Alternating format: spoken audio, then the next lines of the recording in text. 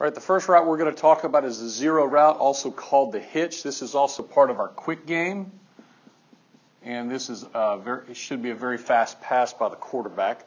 Okay, when we run the zero route, when we run the hitch, we want to start off like we do all of our routes with pushing straight at the cornerback. 1, 2, 3 big steps, 2 little steps.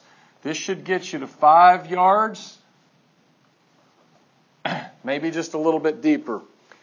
Now, once you finish the route, it's really important that you keep your shoulders parallel to the sideline and your eyes at the quarterback like this. So then you can catch the ball here, turn upfield to see the defender coming at you. You don't want to run a hitch and turn your back to the defender. You catch it, then you just get hit right here.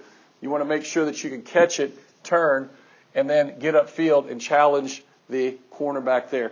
This we run against all soft corners. Okay? Now, if we do get a different coverage, okay, well, first of all, let's talk about if we get basically a cover 2 type look, where we have a rolled up corner and a deep safety to his side. Okay? This is a rolled up corner.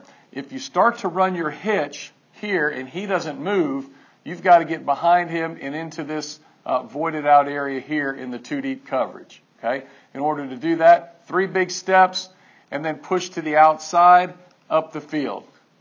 Okay? This is not going to be a quick game type pass, but you can't just run your hitch and get collision by the corner unless that's what you want to do. There's some plays that you run a must hitch route, but normally you want to try to get open here. Now, if the corner is playing over to the outside, if he's going to move a lot with you, then you get inside of him. But if you end up inside the corner, you still have to get back outside to this voided area here in cover 2. That's our conversion against cover 2.